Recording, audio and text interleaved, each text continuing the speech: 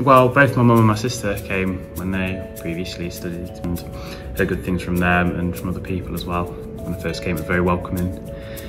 And yeah, meeting the lecturers as well and other people who had previously done the course, it was, I had a good feel about the university and the course itself, and a year and a half in now, I feel like I've definitely made the right choice. So.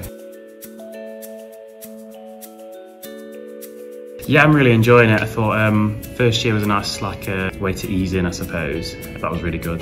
And then I've really enjoyed the second year so far. It's slightly more intense, but I think it's like a good intense because although the work's kind of upped, you kind of cope with it better, especially with like the support of your lecturers and your peers around you as well. And I'm, enjoying learning what I'm doing and all the assignments and exams that come along the way. You learn from them and try your best, and yeah.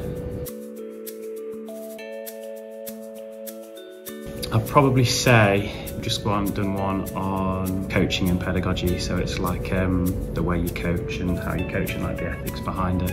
You learn about adapting. I quite like learning the adaptations of PE and coaching and writing coaching lesson plans and how do you adapt to people like that, or people who are gifted and talented in sports and stuff. It's quite insightful.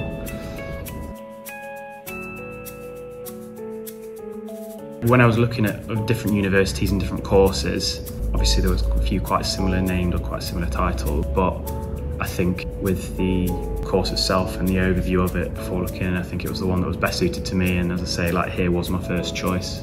And I think that it's kind of, if anything, it's exceeded expectations. I had good thoughts coming in, as I said, and I've heard good things, but it's definitely even exceeded those expectations, which has been really enjoyable because it's made the course more enjoyable and being at university more enjoyable as well.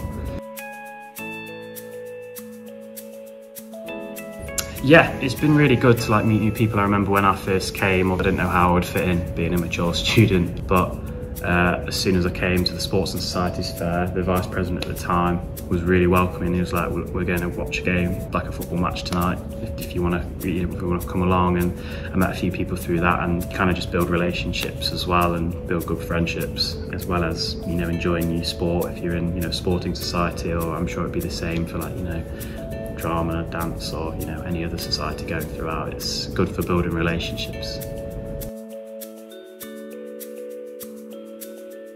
I think I'm mostly leaning towards going to do a PGCE and becoming a teacher, but I'm also thinking about potentially going on to do my masters and working in a university, being a lecturer as well. Whether or not that's straight after or further down the line, I'm not sure, but I think they're definitely the two career paths I'm considering and would like to venture into.